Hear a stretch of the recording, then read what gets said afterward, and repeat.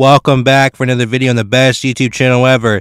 Today's video will be about another individual who was not a gang member but ended up being caught in the middle of a racial gang war in Riverside, California between Hispanic gang Eastside Riva and the 1200 East Coast Block Crip gang.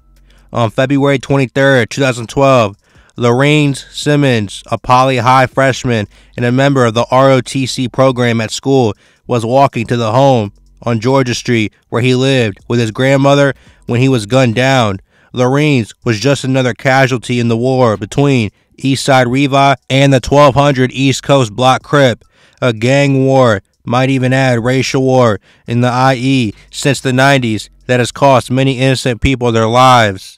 Detectives quickly identified Eastside Riva gangsters Manuel Silverio Barberin Jr. and Christian Velasquez Rosales as suspects, but they lacked evidence until Barberin was arrested in an unrelated case and police placed paid informants inside Barberin's cell. Barberin confessed to the crime and implicated Rosales in a recorded conversation. The men were arrested in 2015. The trial took over in a 2-month course.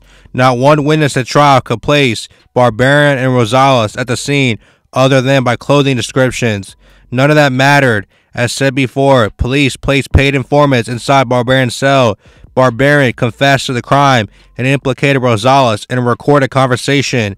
Defense attorneys for Barberin and Rosales brought up how both men were 22 and 21 at the time of the killing, and how Barberin and Rosales were raised and suffered tragic upbringings. On Tuesday, December 20th, 2022, a jury recommended life without parole for Christian Velasquez Rosales and Manuel Silverio Barberin Jr. And just about almost a month ago, on March 24th, 2023, 11 years later after the Simmons killing, Eastside Riva gangsters Manuel Silverio Barberin Jr. and Christian Velasquez Rosales were sentenced to serve the rest of their lives in prison, getting a life sentence.